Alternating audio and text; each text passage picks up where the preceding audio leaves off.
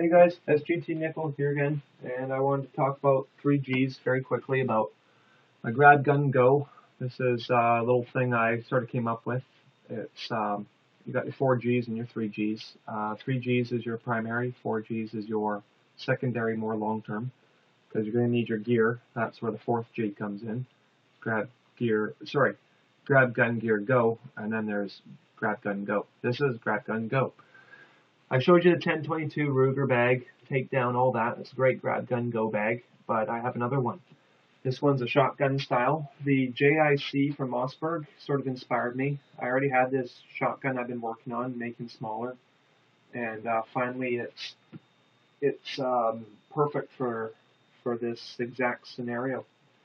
So let's say I've got sheep and there's wolves running around chasing my sheep. And I need to get the gun and go take care of it. Well, this is how fast it is. Not quick. Just have to grab it. It's my Grab Gun Go bag. It's another one. It's a tactical shotgun scabbard. I took all the strapping off it, more or less, except for these four here, and I'll get into that in just a minute. I took the main sling off it, and I added the sling that I had on my shotgun. The reason I put this sling on instead of keeping it necessarily on the gun is it doesn't fit on the gun when it's in the scabbard. It gets tangled up. This doesn't go in the way I would want it to, so I decided to get it on the outside. And I had both slings on there, and along with other straps and stuff. And when you got that stuff hanging off, you're more likely to get tangled on the things. So I got rid of it all. If you get tangled, it's slowing you down. So I took all that off and I just left the one sling on, which makes it very easy to wear. I can always take this sling off, put it on the gun, put the scabbard away. But the scabbard gives the gun more protection. It gives some protection against me and the gun because it adds some padding. So if I'm carrying around all day, it's not going to start bruising or pushing into my back with its odd shapes. So it makes it a lot more comfortable. I can get to my firearm very quick anyway. There's many ways I could wear it. These straps are handy. I can strap it to my rucksack. I can strap it to tactical webbing. I guess I could strap it to a belt and carry it, my shotgun out, whatever way I needed to. I've got a side saddle on it, which it does fit.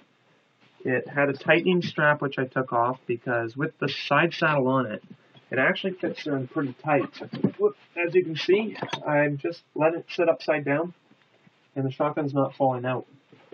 So I like that. If I shake it around, the shotgun will, but it works pretty good. And the other thing I like about these side straps is I can either mount it to the things I already said, or you can mount it to a motorcycle, a bicycle. You can mount it to the panniers on a bike. You can mount it to pretty much anything that your imagination can think of where these straps will work. They're also button, which is really handy. So if you have a permanent object that doesn't open, you open these up, slide them in, snap them, and you can basically hang it even on a wall and back of your truck, you know, a whole bunch of different things you can do with it. So yeah, that works. The other thing I like about it is it's just I don't know, very compact. You can throw in the truck, protects the gun. I've got a lock method that I've figured out. I recommend if you're an adult, or not adult, but kids shouldn't be playing with these anyway. So you want to lock it up. So if you're a parent and you have curious kids and you're worried about that and you're out camping, you can always leave some in the magazine, but you can always just lock it up like this, or lock it up unloaded and put it away if you're storing it. It's non-restricted. It doesn't have to have a trigger lock on it, but I think it's good practice. So you can have them in the tube. Always keep the chamber empty when you scabbard a shotgun. Doesn't matter if safety's on or not. This scabbard can easily switch over the safety. It can snag the trigger, pushing it in especially. So always make sure there's at least nothing in the chamber, but I mean, I think it's safe enough to have them in the tube. You cannot pump it. I've just locked it. I'll show you how I did that, but as you see, I can't pull it out is I have a sling mount on here. I was able to slide the lock through the sling mount right there, and it's through this little loop here. That's for another sling on the scabbard. And I found just with a standard lock like that, it locks really well. And then if you can put it in storage this way, but if it's in storage, take them out of the tube because it's technically a loaded gun, even if they're in the tube and the chamber's empty. They call that coach carry, but it's still loaded because magazine's undetachable. So just for your law knowledge, it's good to put away unloaded. But if you were camping and you were had to get to your firearm quick enough, or had to get it quickly, but you could always lock it still in some scenarios. If you're actually out in the woods, I don't recommend having a lock on it. You want to get to your gun. You don't want to be fiddling with the key when the bear is rushing. So anyway, I'll quickly just show you the loadout that I have. This happens to be all buckshot. I'm on a farm. I have a scattershot law. You could always use slugs, but where I am right now, it's strictly scattershot. So I've got scattershot. I got birdshot, but for predator fence, I don't like it. It's got a real wide spread. You're more likely to hit some of your livestock too with it. I like a tighter grouping. The double up buck is better for that. I would prefer slugs, but the laws don't allow me here. But if I was on Vancouver Island or anywhere else where there are bear and you can use rifles, I would definitely be having slugs. But what I got on here are rubber slugs. Those are allowed for defense and also some kind of animal. Well, I guess it's still defense, but you can use them on deer and things like that to hit them in the rump, basically scare them off. It does not penetrate, it just gives them a good sting. I call that a warning. This is also what I call a verbal warning. It's just a loud banger. It's 2 3/4 inches of powder, and that's all. No projectile. And it just gives out a big wallop and a huge boom. And that's good for scaring bear. And I use it actually for eagles when they're attacking the chickens, because you can't legally shoot an eagle, nor would I want to. So I use the bangers for that. I got 1 buckshot here. I've got 3 buckshot in the tube right now for a demonstration. The reason I only put 3 in and not 4, it's got nothing to do with the hunting laws, because this is a defensive shotgun. I would hunt with this on worst case scenario, but generally speaking, it's set up for defense.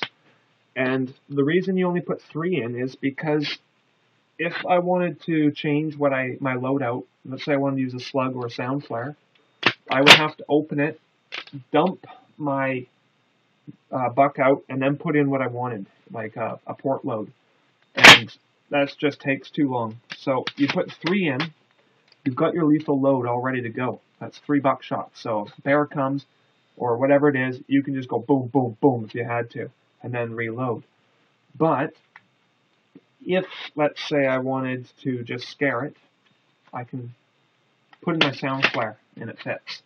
And now, it's that fast. Just rack it, now I can boom. Make a huge kaboom, and hopefully whatever it is runs away or flies away. And then, what I would also, and of course the other reason, I mean, it's the exact same reason, but just, let's say I wanted to go the rubber load. I can also do that. Now it's ready. So, like I said, it's just makes it a little faster and a little easier to operate. I did a video on the back end here of how I made this pistol grip.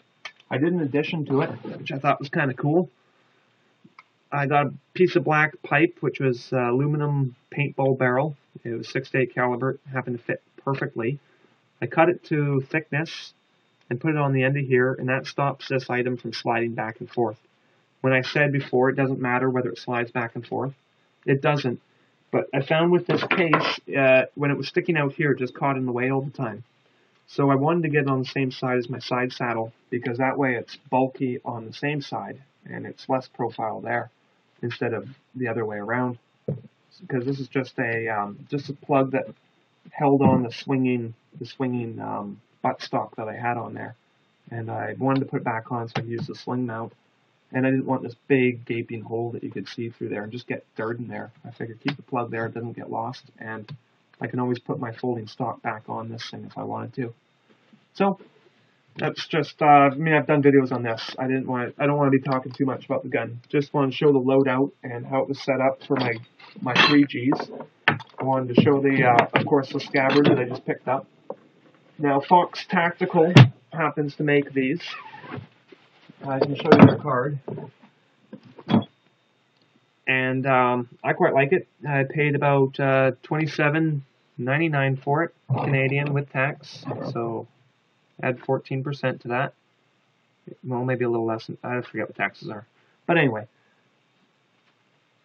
I'm going to do a whole other rant on taxes one day. But anyway, this is the 3Gs for my Grab Gun Go Predator Defense, and it's a shotgun. If you've got any comments or questions, feel free to add those. Always happy to try to reply to those. I can't reply to your actual comment now anymore. Don't know what's going on with YouTube here. But anyway, I will definitely throw it down on the comment stream, and hopefully you can catch it.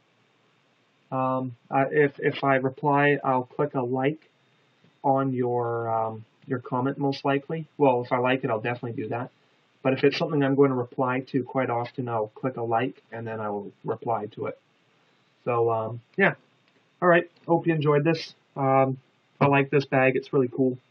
First time I bought it, I wasn't so happy with it until I got all the straps off it and then set up my way. And this thing's awesome. I'm going to find different ways to strap it on things and see how many things I can attach this thing to. Anyway, hope you like this vid.